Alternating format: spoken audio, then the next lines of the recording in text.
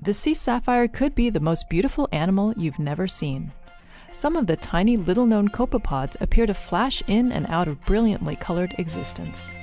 To figure out the trick to their hues and invisibility, researchers measured the light reflectance of live individuals and the distance between the layers of the crystal plates that cover their backs.